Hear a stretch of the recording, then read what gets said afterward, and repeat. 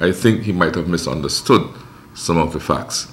And this is borne out on 5 and 6 of the judgment handed down.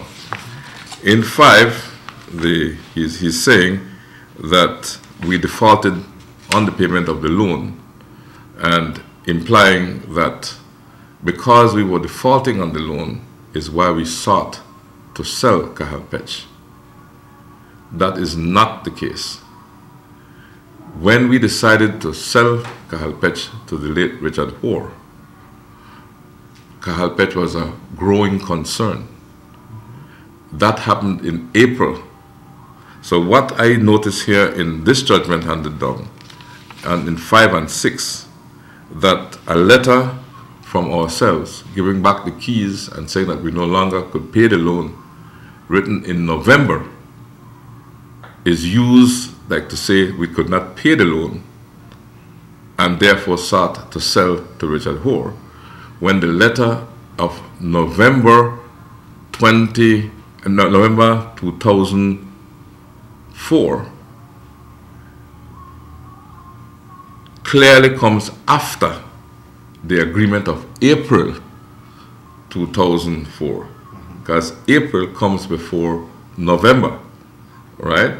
So to put November and the incidents of November before the agreement made in April of the same year, obviously, to represent a case, obviously, cannot be seen in good light or in good faith by ourselves. So you believe the judge erred in judgment?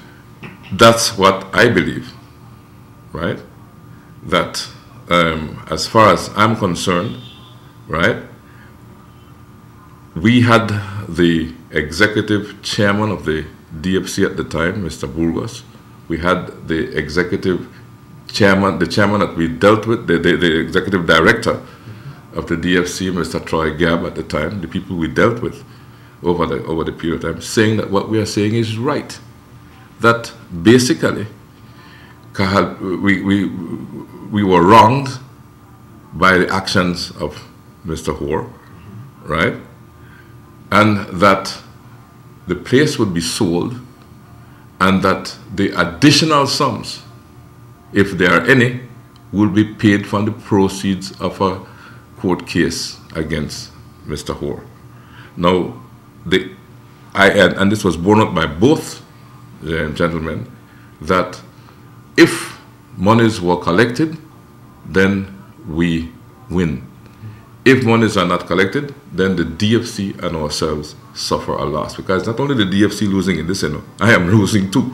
We are losing a substantial amount of money as well, because we have invested a lot of time, a lot of energy, and a lot of undeclared funds in building Kahal Pech, right? So we have taken a loss, a tremendous loss as well, right?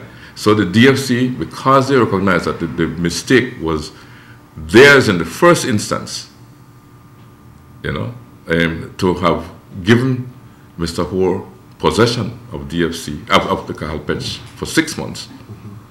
And then when he decides, oh, I don't want it no more, just say, oh, he don't want it no more, sell it for you. To that sort of action, that was wrong. So both of us sat down to find a solution, and that's the solution we came up with. That basically the place would be sold, and that the balance, if any, would be claimed against the proceeds of the court case. Now, having said all of that, then, are you at the point where you are going to appeal the judge's ruling? Well, we have to appeal. I think we should appeal, because one, based on this error that I showed you, and I'm sure if this is one error, that there may be others. I haven't had the time to read the entire judgment, right? But this is one glaring error.